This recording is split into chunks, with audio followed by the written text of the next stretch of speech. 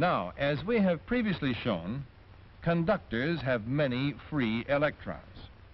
And if a conductor is moved across a magnetic field, the mechanical action causes the electrons in the wire to be deflected, just as we saw Mr. Electron deflected. This, in effect, establishes a negative and a positive charge at the ends of the conductor.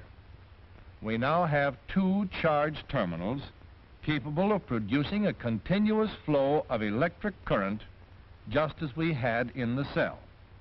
This is accomplished in practice by providing a means of continuing the movement of a conductor within a magnetic field.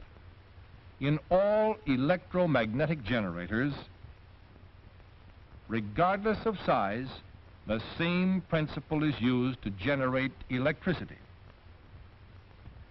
The deflection of electrons in a conductor moving across a magnetic field.